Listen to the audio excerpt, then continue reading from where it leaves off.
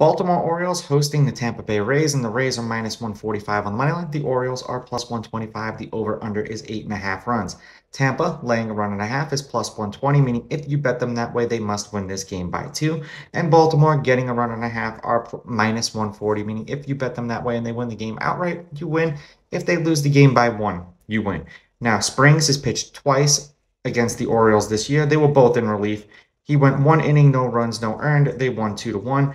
And a third of an inning, no runs, no earned. They won that game 8-0. Bradish is a rookie. He hasn't pitched against the Rays. The Rays are on a 1-game losing streak. The Orioles are on a 2-game winning streak, and they finally beat the Rays. It's the first time in like 13 games that they've done so. Head-to-head, Tampa's 9-1 against Baltimore. The team laying a run and a half is 7-3. The under, whatever the casino has set it at, is 5-4-1. However, the over 8.5 is 6-4. Shockingly enough. I'm going to take Tampa with the money line, Tampa laying the runs, and the over.